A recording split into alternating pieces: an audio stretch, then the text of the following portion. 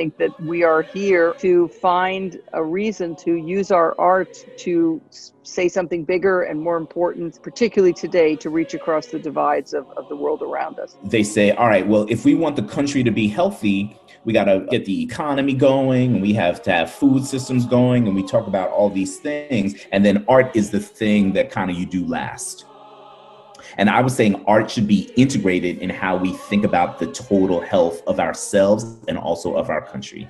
We are a community. We need to take care of each other in order for our art form to continue and to survive. And it shouldn't be pitting admin versus artists. That's part of what I hope will continue coming out of this, is that we do think of ourselves more of as a community structure rather than this hierarchical structure. It's really going to be those artists that have a compelling story to tell that are going to get the attention of journalists, because they need to figure out how to talk about a piece that they've been talking about over and over and over, because every opera company does it. So it's going to be you and your voice and that quirkiness that's going to make a really interesting piece to write about.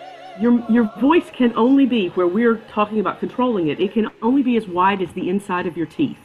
Your mind is asking your brain to make a sound that big, and it can't do it.